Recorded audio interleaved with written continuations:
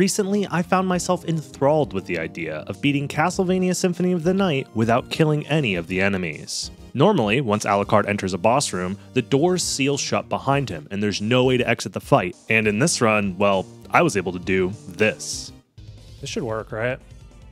Nice. So yeah, here I was able to skip the death trigger here. Hold it! Clearly, those bosses were killed. They went into their death animation and the game considers them dead. Objection! Actually, if you look closely at the screen, you'll notice that Alucard doesn't actually level up after Slugger and Gaibon die. And Alucard needs 100 experience points to level up from level 1. If Alucard had actually been the one to kill those bosses, he would have gained that experience and the level up animation would have shown up on the screen. What actually happened here is a glitch called a revenge tech. By having multiple projectile hitboxes hitting an enemy at the same time, while Alucard is also inside of that enemy, it won't count as a kill, and the pacifist speedrun is allowed to continue.